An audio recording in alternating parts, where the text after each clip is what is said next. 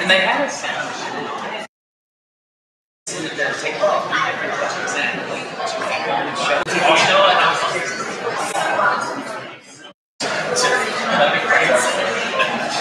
Well, Jennifer Haines likes to be. That was kind of helping her.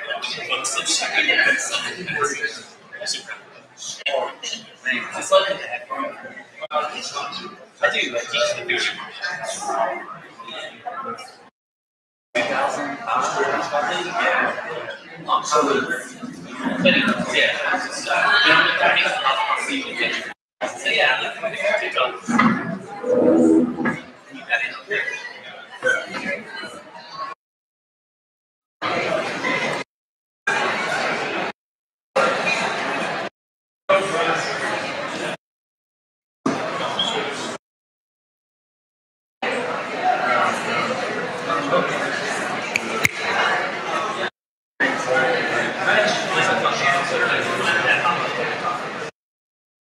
and it's 4:30. Yeah.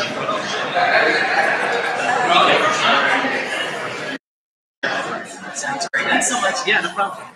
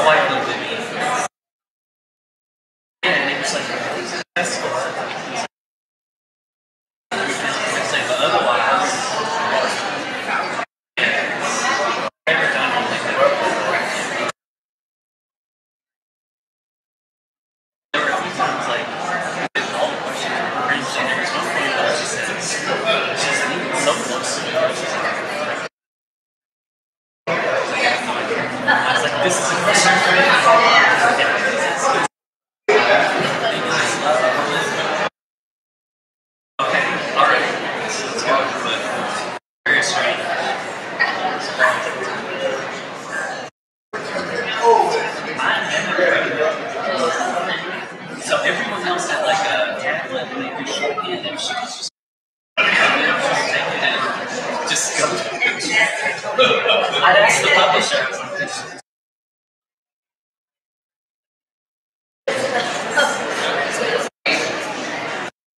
So I was like trying to handle it. She wanted to write stuff.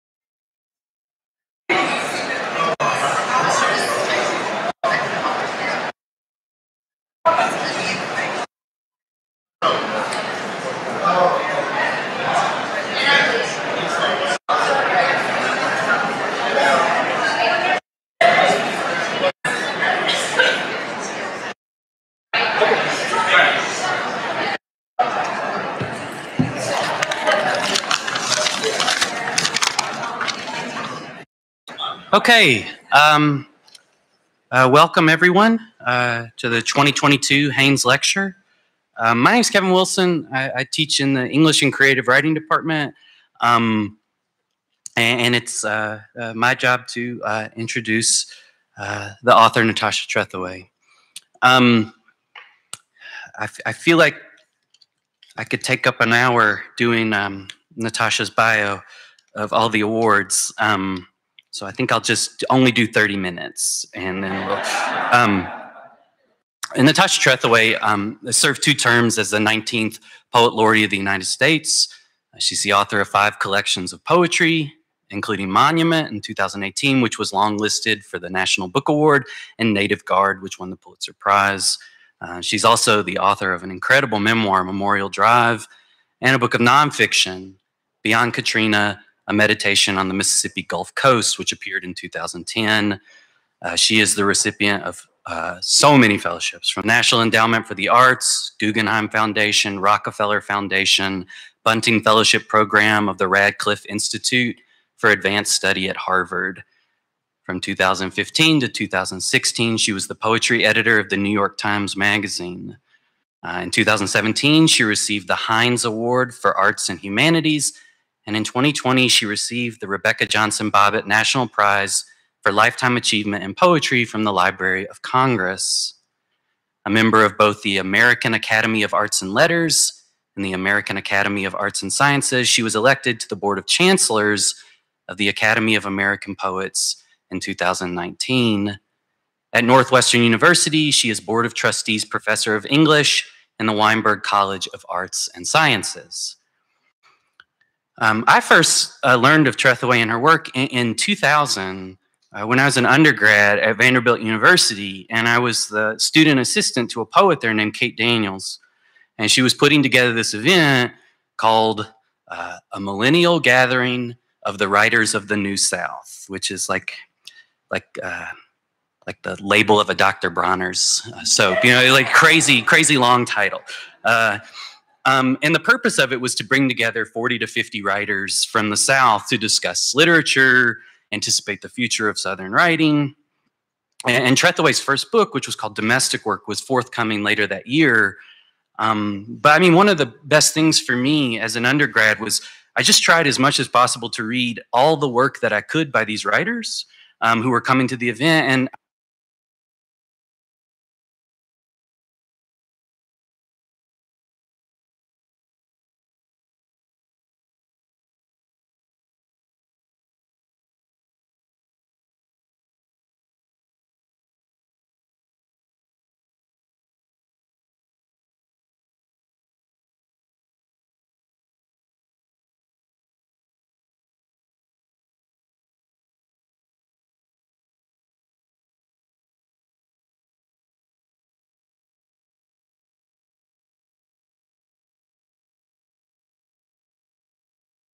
to the real world. But Trethewey, who was one of the youngest writers on these panels, struck me as someone. Thank you. There, sorry. All right, that will only happen like 6 or 7 more times. But Trethewey, who was one of the youngest writers on these panels, struck me as someone who was so clearly aware of these elements, how poetry and fiction and nonfiction could bear the weight of grief and find some way toward a future. And I was struck by a line in an interview where Trethewey said, after a woman who had listened to her reading asked Trethewey if she had any hope, and Trethewey said, "Do you not understand that the making of a poem is one of the most hopeful acts? People hear the trauma or they hear the despair and grief that lives still fully in me, and yet they don't see that it actually becomes a pathway to light." And so I've always looked to her work as she's become such a nationally recognized and beloved poet. And I was especially moved by her memoir, Memorial Drive, because it seems like a resonant example of Trethewey's work, to look into the past, to find those hidden voices and lives and bring them into the present, to assert their place and to assert their importance. She is one of the most brilliant writers in America because she so clearly evokes all the aspects of this country, its history, and we could not be more lucky to have her here today. Please welcome Natasha Trethewey.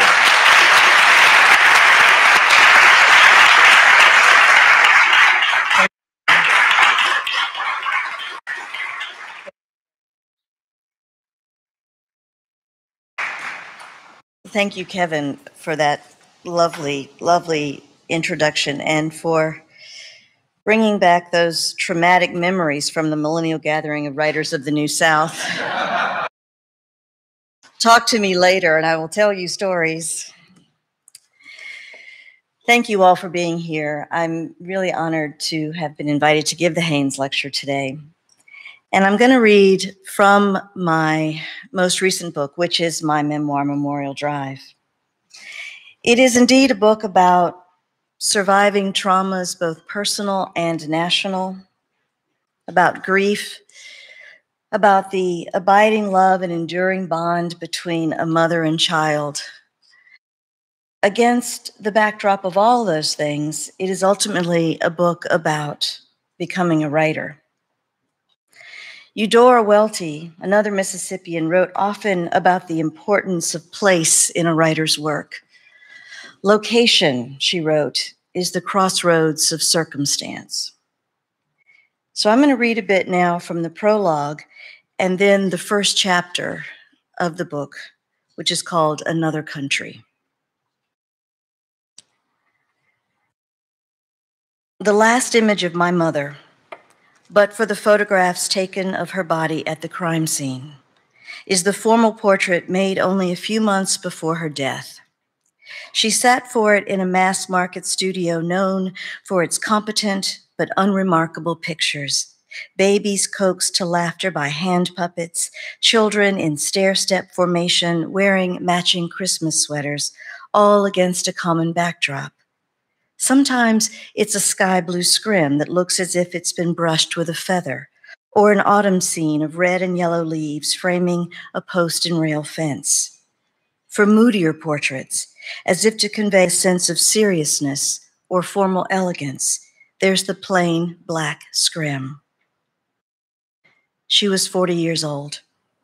For the sitting, she'd chosen a long-sleeved black sheath, the high collar open at the throat.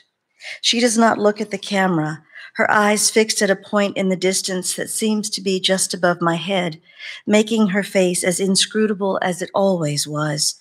Her high, elegant forehead, smooth and unlined, a billboard upon which nothing is written.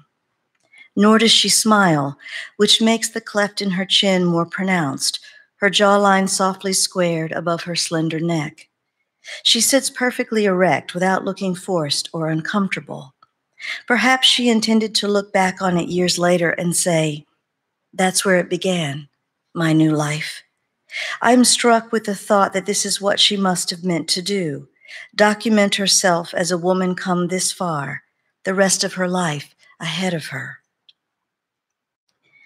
Hindsight makes me see the portrait differently now, how gloomy it is, as if the photographer meant to produce something artistic rather than an ordinary studio portrait. It's as if he made of the negative space around her a frame to foreground some difficult knowledge, the dark past behind her, her face lit toward a future upon which her gaze is fixed. And yet, undeniably, something else is there, elegiac even then, a strange corner of light just behind her head, perhaps the photographer's mistake, appearing as though a doorway has opened, a passage through which, turning, she might soon depart. Looking at it now, with all I know of what was to come, I see what else the photographer has done. He shot her like this, her black dress black as the scrim behind her, so that, but for her face, she is in fact part of that darkness, emerging from it, as from the depths of memory. Nearly 30 years after my mother's death, I went back for the first time to the place she was murdered. I'd not been there since the year I turned 19, when I had to clean out her apartment, disposing of everything I could not or would not carry with me, all the furniture and household items, her clothing, her large collection of records. I kept only a few of her books, a heavy belt made of bullets, and a single plant she had loved, a Dieffenbachia. Throughout my childhood, it had been my responsibility to tend it every week, dusting and misting the upper leaves and snipping the browned lower ones. "Be careful when you handle it," my mother warned, a small precaution, seemingly unnecessary, but there is a toxin in the sap of the Dieffenbachia. It oozes from the leaves and the stems where they are cut. Dumb cane, the plant is called, because it can cause a temporary inability to speak. Struck dumb, we say, when fear or shock or astonishment renders us mute. Dumb grief, when the grief is not expressed in uttered words. I could not then grasp the inherent metaphor of the plant, my relationship with my mother, what it would mean that she had made its care my duty while warning me of its danger. When I left Atlanta, vowing never to return, I took with me what I had cultivated all those years, mute avoidance of my past, silence and willed amnesia buried deep in me like a root. Nor could I have anticipated then that anything would ever draw me back to that city, to a geography that held at every turn a reminder of a past I was determined to forget. Indeed, going back for work after accepting a university faculty position, I thought I could circumvent my former life, going out of my way to avoid at least the one place I could not bear to see, until I had to. To get there, I had to drive past landmarks that took me back to 1985, the county courthouse where the trials were held, the train station from which my mother traveled downtown to work, the DeKalb County Police Station at the intersection of Highway 285, the bypass loop around Metro Atlanta, and make my way down Memorial Drive, a major east-west artery once named Fair Street. It originates in the middle of the city, Memorial, and winds east from downtown, ending at Stone Mountain, the nation's largest monument to the Confederacy. A lasting metaphor for the white mind of the South.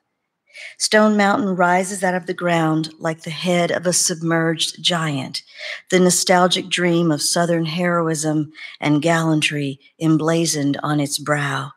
In bas relief, the enormous figures of Stonewall Jackson, Robert E. Lee, and Jefferson Davis. Not far from its base is the apartment we lived in that last year at the 5400 block of Memorial, number 18D. Though I knew exactly where it was, knew the landmarks leading up to it, I drove right past it first and had to double back to enter the tree-lined front gate. From there, I could see Stone Mountain in the distance, suddenly visible where Memorial crests, as if to remind me what is remembered here and what is not.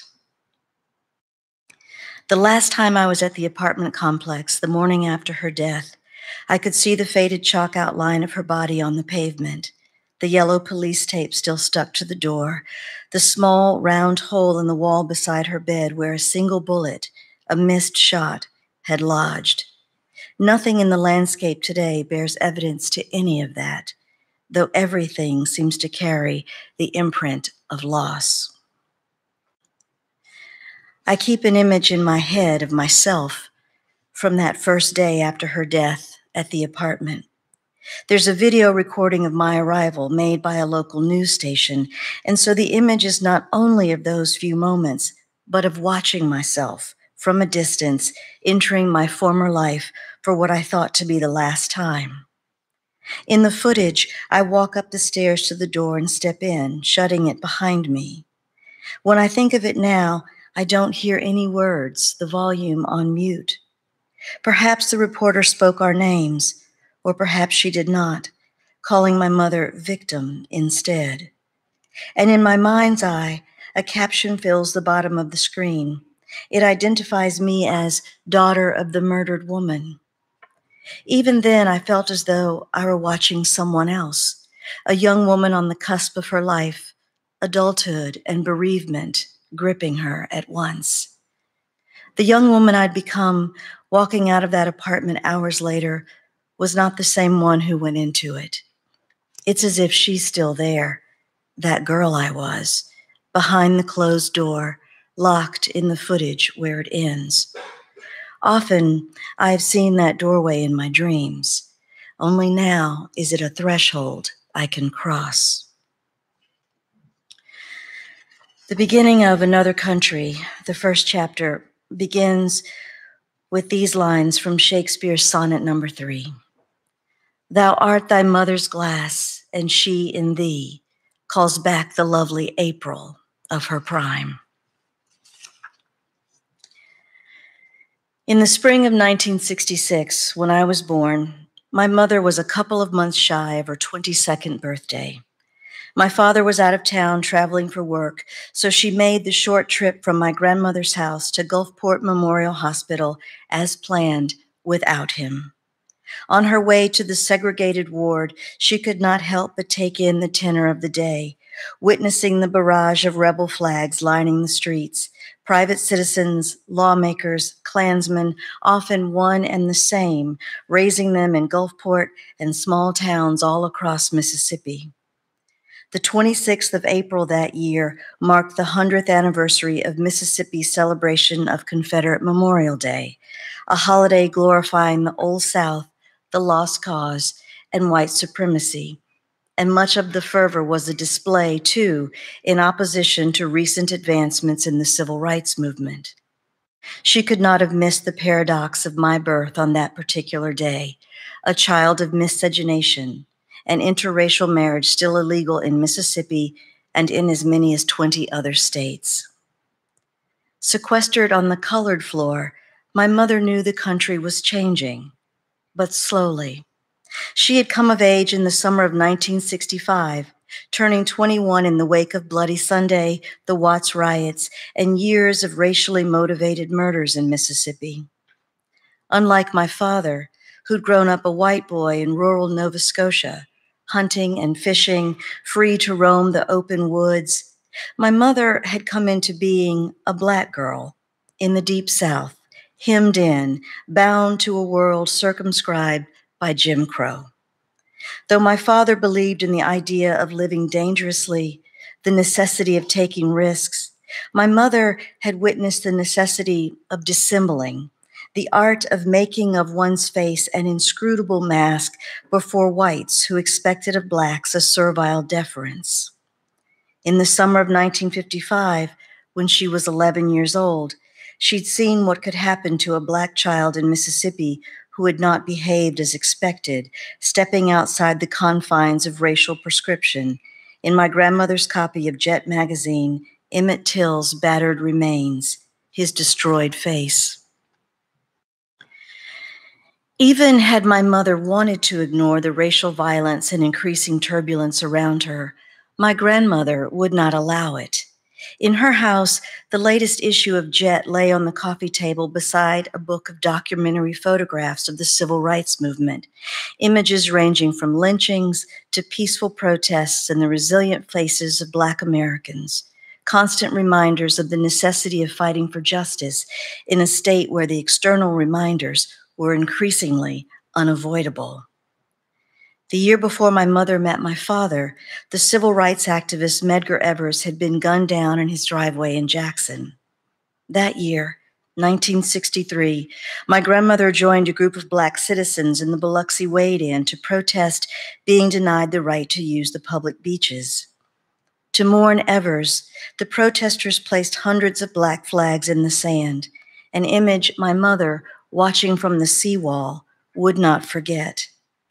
Nor would she forget hearing the news of the 3 civil rights activists working on the Freedom Summer campaign to register Black voters in Mississippi. James Chaney, Andrew Goodman, and Michael Schwerner had been abducted and murdered in June 1964, their bodies found 2 months later, buried under the weight of an earthen berm in Neshoba County. When the news reached her, my mother was out of the state on a field trip with her college theater troupe. Back home, the Ku Klux Klan had initiated its campaign of terror, the Mississippi she returned to having grown even more frightening. That summer was a season of fires, of danger coming ever closer, flaming crosses and Black churches burning all around the state. My mother and grandmother, living across the street from a church, slept less soundly then, awakening often in the night to listen. It was against that backdrop of imminence and upheaval that my parents, both college students at the time, fell in love. They met in a literature course on modern drama, and their conversations on books and theater propelled them from the classroom out into the afternoon sunlight as they walked the campus and beyond, among the rolling green hills of Kentucky. When they eloped in 1965, traveling across the Ohio River into Cincinnati, where it was legal for them to be married, only my mother fully understood what this might mean for me, the child she was already carrying.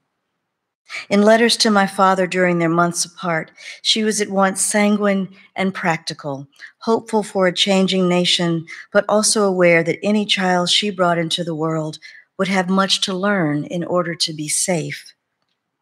That meant I would need to understand the realities I would face, the painful, oppressive facts of a place slow to accept integration, even as it was now the law of the land. My father, idealistic in nature, was still naive enough to believe I could grow up as free of the burdens of race, of Blackness, that is, as he was.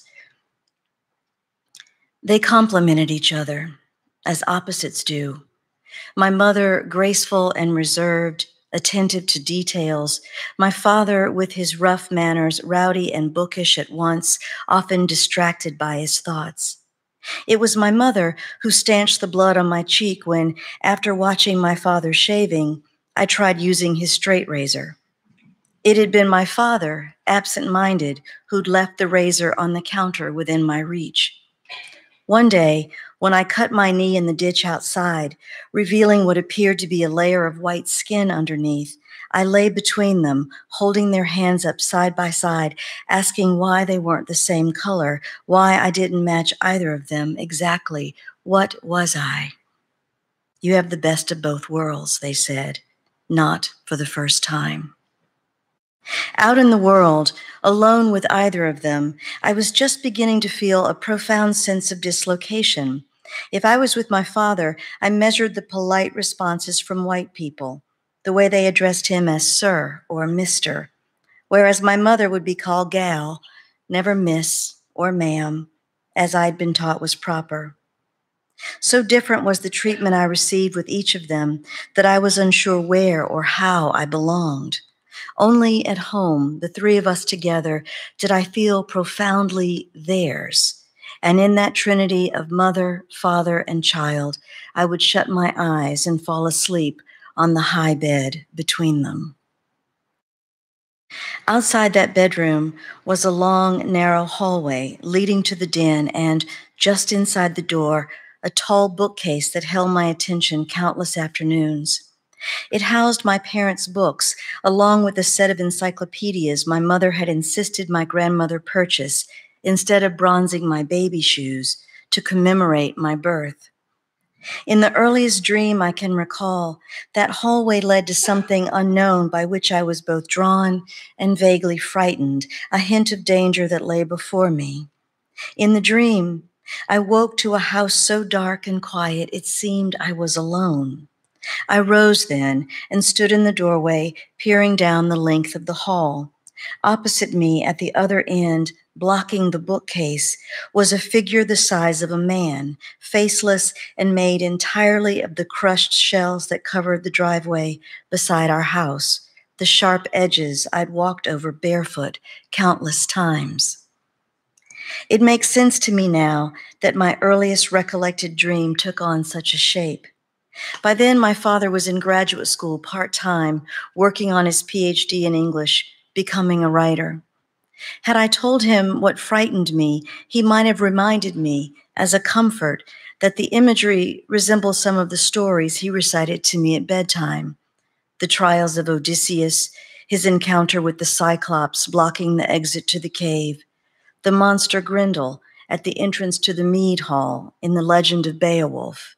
Beyond those tales were the stories of Narcissus, Icarus, Cassandra, the riddle of the Sphinx, stories about bravery, vanity, hubris, knowledge. The language of allegory and metaphor undergirded our days. My father believed, as the poet Robert Frost cautioned, that one must have a thorough education in figurative language. What I am pointing out, Frost wrote, is that unless you are at home in the metaphor, unless you have had your proper poetical education in the metaphor, you are not safe anywhere. Because you are not at ease with figurative values, you don't know the metaphor in its strength and its weakness. You are not safe in science. You are not safe in history. My mother, who'd majored in literature and theater in college, must have believed as well in the necessity of an education in metaphor. And yet, she was the direct one, less interested in abstractions and figures of speech than in more practical lessons, admonishments about dangers I could not yet imagine. I remember long walks with my father along the railroad tracks, the sounds of poetry he'd recite as I picked flowers or blackberries for my mother. We'd gather pennies we left for the trains to flatten, and I'd walk with them clutched in my hands until my palms held the memory of every childhood scrape and cut, the familiar scent of blood. At home, my mother would have corn pudding waiting for us, the kitchen warm and fragrant. On the windowsill, the jar of flowers I'd picked caught the afternoon sun and held it like bottled light. Everything a marvel, crawfish building chimneys pellet by pellet above their burrows, machinery at the shipyard and the great locomotives lurching at the railroad switch, the rhythm of language and the power of words to alter what I saw. Look out the window, my father said. He had been entertaining me with a wolf hand puppet and the story of Little Red Riding Hood. "See that wolf out there?" he asked, pointing to my great Aunt Sugar, who was, at that moment, transformed, a wolf in a day dress and hat, walking upright through the woods behind our house. Even my mother, shelling peas at the kitchen sink, had looked outside and laughed. We were safe. Nothing outside would harm us. This was the place of my childhood wonder, of my parents' fleeting happiness, my unquestioning belief that my life would be always just as it was then, in the close arrangement of daily life with my mother's family. We lived with my grandmother, right next door to my Aunt Sugar, on the small plot of land where my great-grandmother's house had stood. Surrounding us was a wider radius of people who had grown up with my elders, many of them, like us, charting their family history back to when the small section of town called North Gulfport had been a settlement of former slaves. There was the community center built by Mennonite missionaries where I took swimming lessons, an Elks Lodge where Uncle Son had been a member since the 50s, several churches and just as many small nightclubs and juke joints, including Son's Owl Club, where my mother, as a girl, had helped choose records for the jukebox, and where my grandmother had worked the kitchen on weekends making gumbo or red beans and rice. There was also a baseball field where Son's team played, my father as catcher, the only white player on the diamond. Down the street, the Gulf and Ship Island line ran north-south toward Jackson, beside Old Highway 49. Just a few yards from my grandmother's house, flanking her driveway, was the new Highway 49, a busy four-lane road stretching over what had been a pasture. At night, I could hear the sound of a train going by from one direction, the long whistle as it met the crossing at the Four Corners, and on the other side, the rumble of 18-wheelers that shook the ground and rattled our windows. Nestled between the two, our tiny patch of native geography seemed, to my child's eye, vast. When I began to go out with both my parents, outside the confines of North Gulfport to a store or the movie theater, I watched the ways white people responded to us. That my parents were beautiful would have been reason enough to stare. But in Mississippi in the late 60s and early 70s, it had only been a few years since the beaches were integrated to comply with national law, and the schools were yet to be fully desegregated across the state. Ross Barnett, the former governor, was monitoring interracial activity, and my grandmother had been on the list of people to watch ever since she tried to place my parents' 1965 wedding announcement in the local newspaper. Separation of the races was still the way of things, maintained by custom, if not upheld by law, and my parents and I met with a great deal of hostility most places we went. I could see it on the faces of the white people we encountered, how even the nicer ones just shook their heads, whispering, "Such a cute little thing, too bad she's black." How others stared at us, sucking their teeth. Sometimes this hostility turned to outright intimidation, someone following us out of Woolworth's to the car, my mother gripping my father's arm to prevent him turning around and engaging the man behind us, someone else driving slowly by the house, glaring at us as we sat on the front porch, a group of 3 or 4 men accosting my father on his way home from work on the docks, asking, "What's wrong with you? Why you livin' among the niggers?" My mother and grandmother, having lived with this kind of attention, were accustomed to scrutiny and intimidation, a stream of headlights searching the front windows of the house at night, the sexually charged calls from white men driving by in broad daylight. In the late 50s and early 60s, my grandmother had given shelter to several Mennonite missionaries who came to North Gulfport to teach, repair the dilapidated housing of the very poor, and minister to the community. For weeks at a time, these young white missionaries would stay at her house, and it wasn't long before their presence and the work they were doing was noticed by local whites. First, there was a bomb threat directed at the Bible camp where the Mennonites were believed to be promoting integration, the camp my mother attended. Then, the Ku Klux Klan threatened to bomb the Mount Olive Baptist Church across the street. Undeterred, my grandmother began to sleep with a pistol beneath her pillow. In spite of the danger, she was adamant in her belief that she must do this work, must open her doors to help. A moral obligation, she called it. Though my mother and my grandmother met all of this with a similar stoicism, they responded differently. My mother was averse to guns, to confrontation, whereas my grandmother saw guns as a necessity, telling me countless times the way to confront a would-be intruder. First, fire a warning shot, she said, and if they keep coming, aim at the legs, shoot to wound. Those words marked my first awareness that any danger we might face was not limited to the world outside our close-knit community, the radius of those houses, but could come right to us, right up into the yard, perhaps even the front door. Though I was too young to recall the night the Klan burned a cross in our driveway, I heard the story again and again, and the night lives in my memory as experience. I see it as though watching a scene in a documentary, silent but for the metal box fan in the window, a whirring sound like an old movie projector. The men arrived late in the evening, long after supper, my parents still sitting together in the den, watching television, my grandmother and my Uncle Charlie in the kitchen, washing the last of the dishes. All of them dead now. I see them moving through the house like ghosts. Even I am a ghost in this story, an infant self of whom I have no recollection, my inscrutable face still white as my father's. My grandmother peers through the blinds at the group of them, 7 or 8 men in white robes carrying a man-sized cross. In the bedroom, my mother watches over me, the blackout curtains drawn, all the lights in the house extinguished so that, but for the faint glow of a hurricane lamp in the corner, we are all in darkness. My father and uncle, rifles in hand, waiting silently in the front room as outside the fire ignites.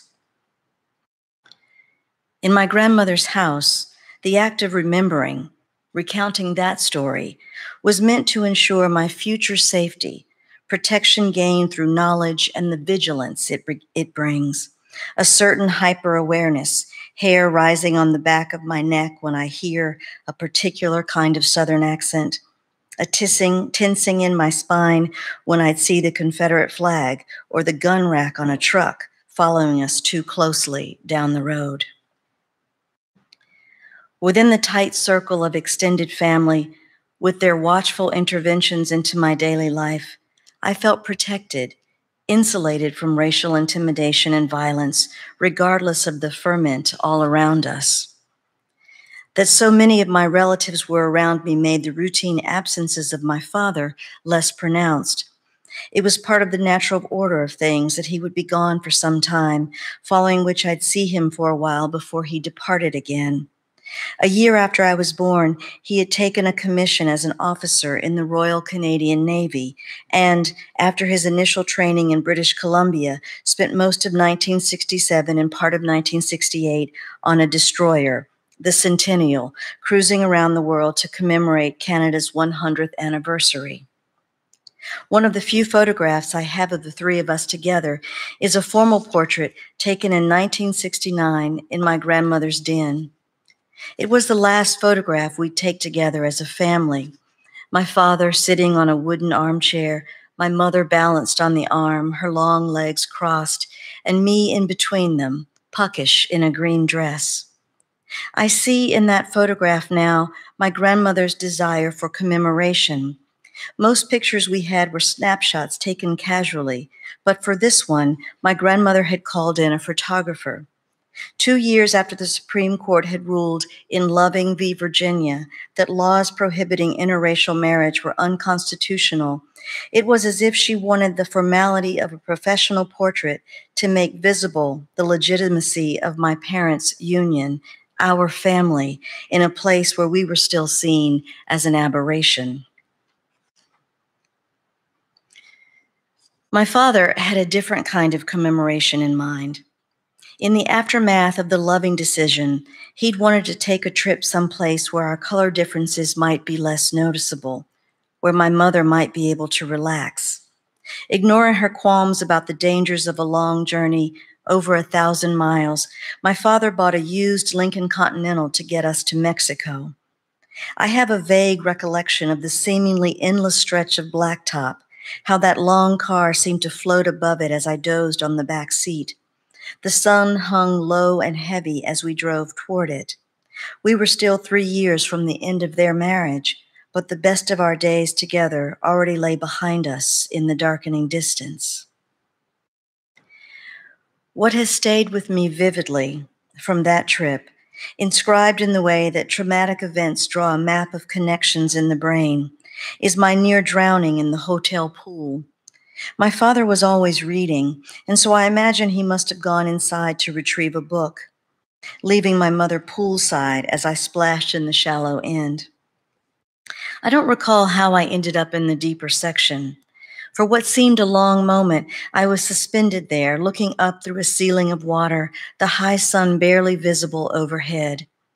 I don't recall being afraid as I sank, only that I was enthralled by what I could see through that strange and wavering lens. My mother, who could not swim, leaning over the edge, arms outstretched, reaching for me. She was in the line of the sun, and what she did not block radiated around her head, her face like an annular eclipse, dark and ringed with light. I have just one photograph as a record of our journey. In it, I am alone. There are mountains in the distance behind me, and I am sitting on a mule. On the back, in my father's elegant script, Tasha, Monterey, 1969. Of all the photographs of my early childhood, this one, I can see it now, shows me what each of my parents, in different ways, needed me to know. It was my father's idea to place me on the back of the mule, my father who, perhaps oblivious to his own metaphors of animal husbandry, had referred to me in one of his poems as a crossbreed. The photograph was perhaps his version of a linguistic joke, the sight gag of a mixed-race child writing her namesake, animal origin of the word mulatto. My mother, knowing very well what the visual metaphor meant, could not have thought it was funny. They would have agreed only that I needed to understand it. You are not safe in science. You are not safe in history. Whatever hope she'd had early on, when they were first in love and thinking that love might be enough to counter the challenges of racism I would face, the country had by then shown her otherwise, that love alone would not protect me. She knew that as a mixed-race child, halfway between them, I would ultimately be alone in the journey toward an understanding of self, my place in the world, yet carrying the invisible burdens of history borne on the back of metaphor. She knew, too, that language would be used to name and thereby attempt to constrain me, mongrel, mulatto, half-breed, nigger, and that, as on the back of the mule, I would be both bound to and propelled by it. My mother wanted only that I not be destroyed by it. Thank you.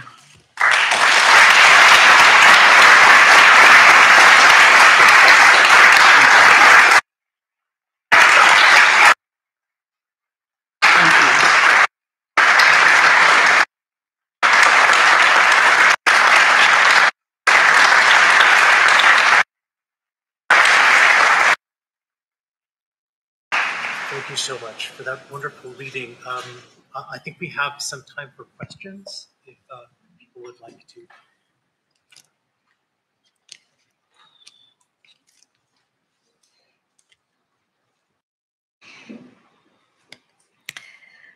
Oh, the awkward silence. Thank you. It took me a very long time to write it. I first said that I was going to write it in 2012, and it took me 7 years.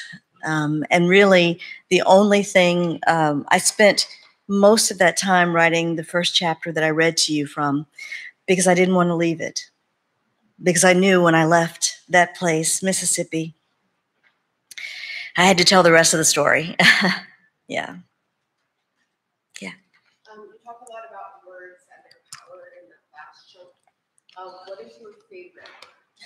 Oh my goodness. Justice.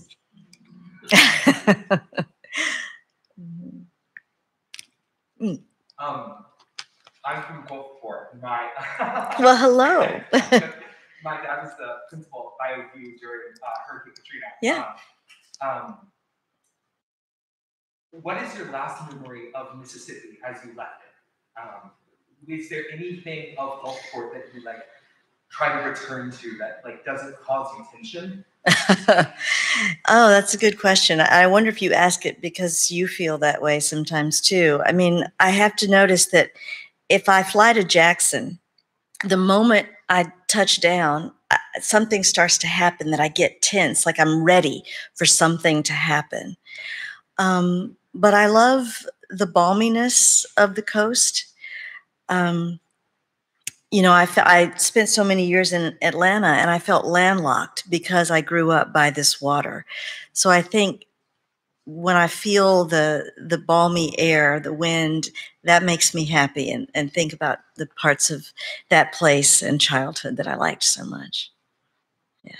Yes.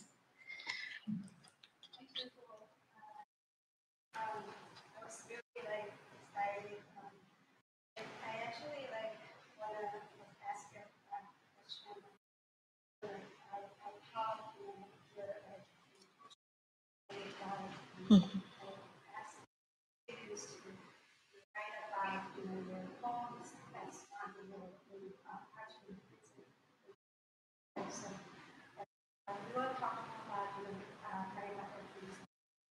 Mhm.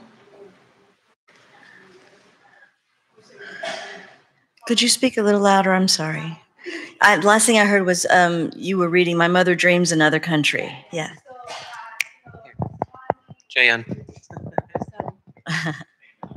So I asked my students to write about your, poems at Swanee and in Parchment Prison, and they were like, writing about what it means by your mother's, another country. Mhm. So could you expand on? Could you like elaborate on like, what you like imagine, because you use like my mother dreams another country, like in your poetry collection. Right. So in the poem, My Mother Dreams Another Country, this is me imagining my mother at the moment that she is awaiting my birth. She's back in Mississippi. It's 1966. It's illegal for her to be married to her husband, and the former governor is monitoring interracial activity in the state. My mother knows fully well the world in which she is about to bring a child. So when she dreams another country, I think she's dreaming of a country where I will be safe and loved and justice for all will reign.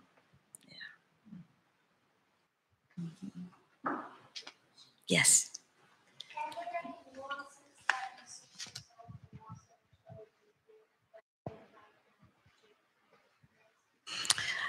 Can we give her? Yeah. Thank you. Sorry about that. Are there any nuances that you see in yourself, but not so much other people, that you think came from your experiences? Well, we're all such nuanced human beings who contain multitudes. And yet I do think that there are ways that our vision, our perception of things is shaped.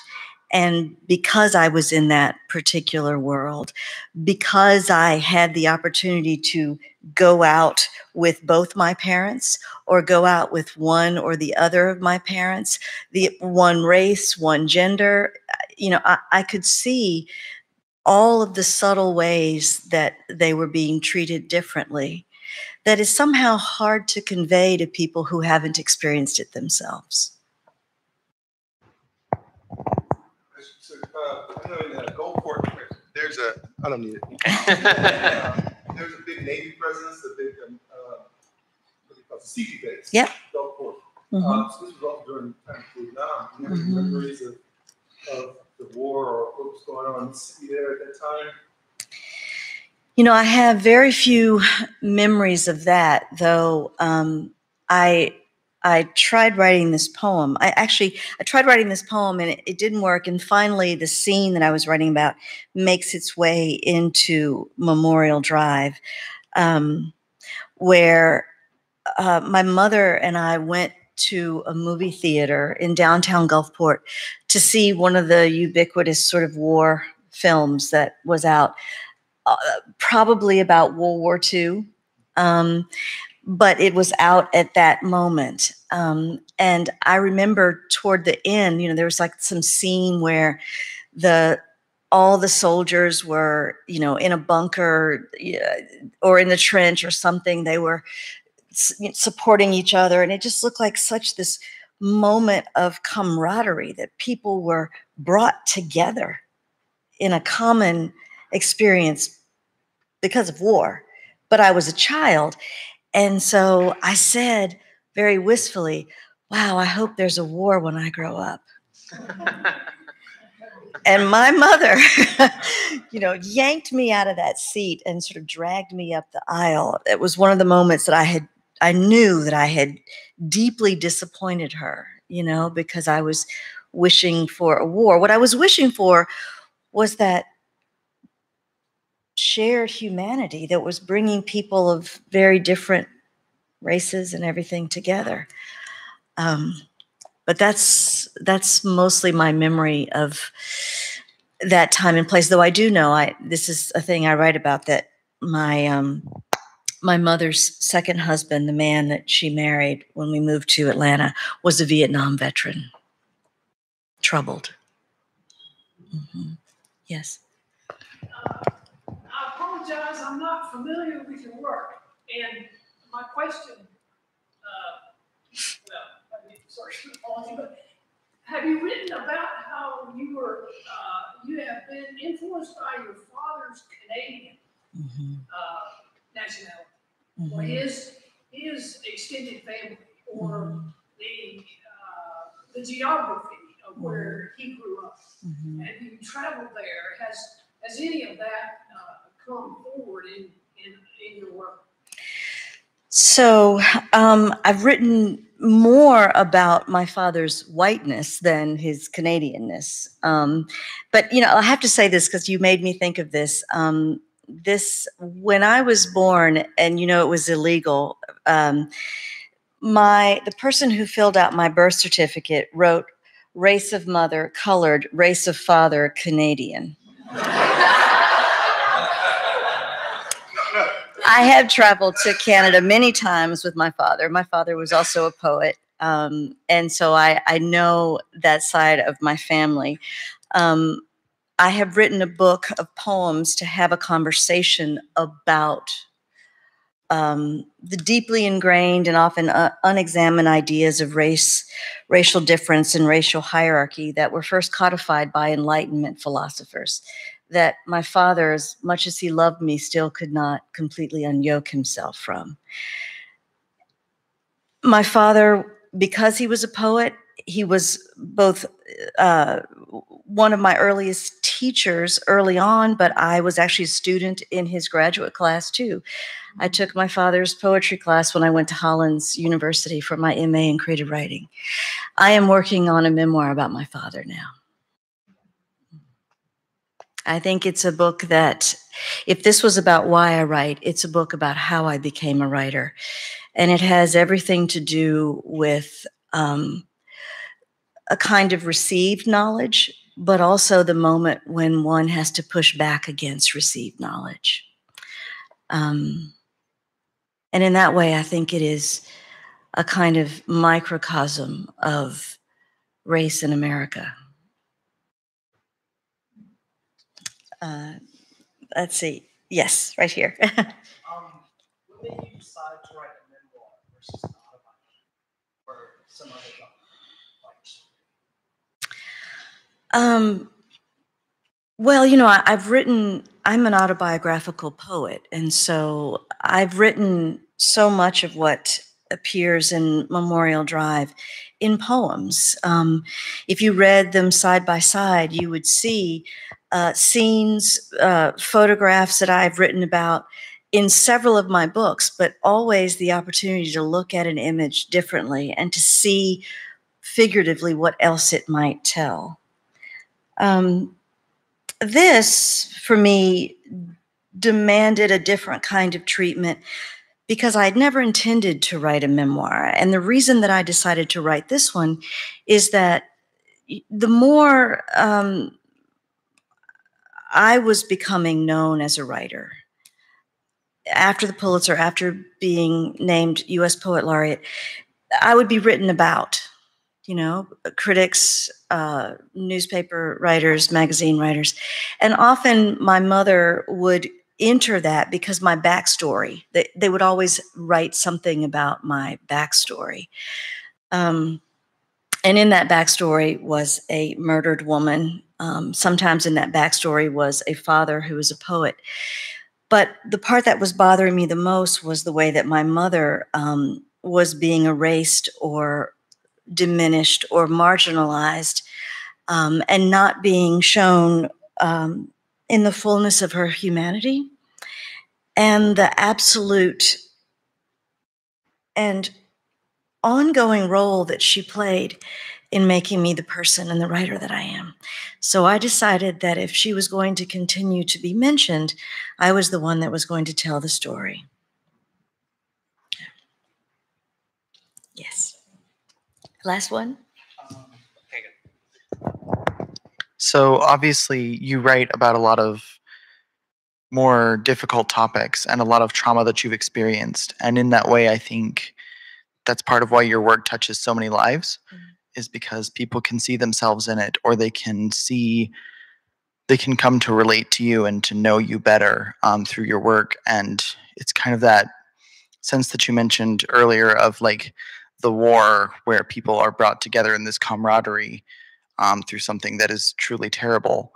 So do you have any advice for people who want to write things about turning their own experiences and their own troubles and their own wars, so to speak, into an experience and an opportunity for camaraderie for others? Yeah, I think that's a good question. One of the reasons I talk about, my birth on Confederate Memorial Day, all these things that just sort of seem like destiny. But from an early age, I think I understood that my personal history was the story of America. That this is a story that's not just mine. The feminist movement told us that the personal is political. So our personal stories can do that work. The range of experiences is unending, but the range of human emotion is small. And when we touch each other's hearts, because we've all felt loss or sorrow or joy, that's what makes the writing universal. Thank you.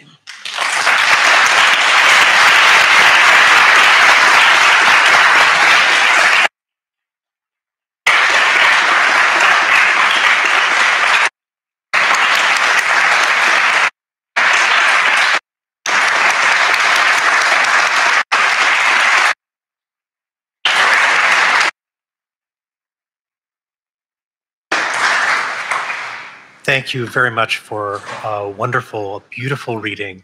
Thank you all for coming. Thank you for listening. And I also, before we depart, want to thank Stacey Haines and the Haines family for their support of the Haines Lectures for these many decades. And once again, thank you, Natasha Trethewey.